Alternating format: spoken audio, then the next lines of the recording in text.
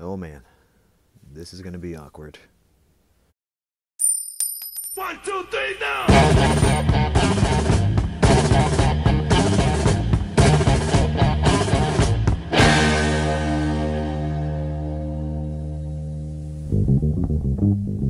Hey guys, welcome to Comic Soup. My name is John, and this is R. Crumb's Comics and Stories, April 1964. This was actually published in 1969.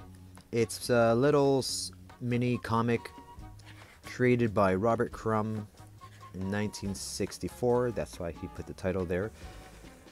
There are many variations, printings on this. I looked it up on the Comix Joint website.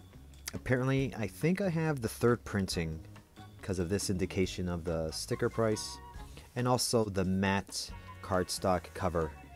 So R. Crumb's Comics and Stories, a story about Fritz the Cat, Crumb's most gilded creation. So Fritz, his original name was Fred back in 1959, conceived out of a doodle strip by Crumb and his brother Charles. And yes, I'm sure you guys are familiar with Fritz the Cat. He has some problematic qualities, can be regarded as an acquired taste. So Fritz the Cat first appeared in Help magazine 1965, issue 22, a magazine published that was created by Harvey Kurtzman. And this story is Fritz going over to his mom's house, just as you saw here in the first page, riding the train.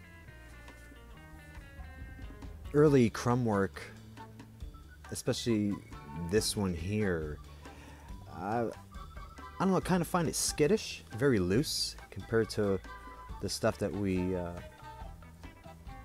are used to seeing. And the lettering here, I found a little bit hard to read. This is him in the kitchen. His mom is cooking up a dinner. He just met his sister, hasn't seen her in a while. She's looking very voluptuous. His words, not mine. Yes, the lettering. There's some parts I couldn't read. Just very indolent. I don't know if it's lazy or it probably wasn't entitled to be published. Intended to be published, sorry. But the dialogue does not read vulgar at all. It's very actually wholesome, you know. He's his mom's a sweetheart. His sister is super excited to be seeing him. And there's a reason why I said daughter, because something happens towards the end. I'm sure fans of Robert Crumb and Fritz the Cat know what happens. So after dinner, he goes out. His mom suggests to go for a walk in the forest, in the woods. His sister wants to jump in the lake and go skinny dipping.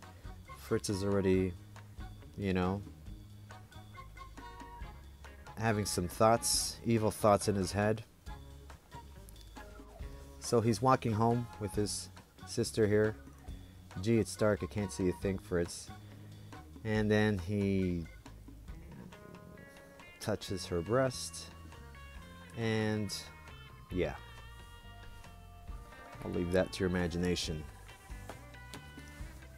There are no hidden assumptions with Crumb.